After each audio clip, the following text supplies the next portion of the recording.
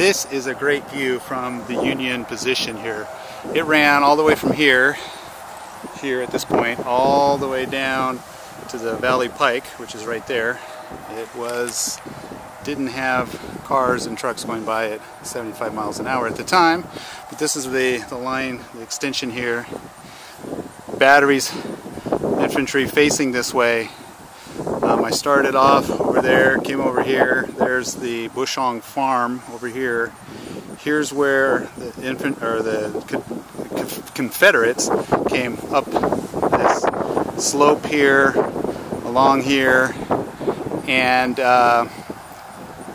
the artillery over here was stationed here and right here, but they couldn't maintain this spot, and they had to be pulled back because they got pulled back. The infantry went back with them.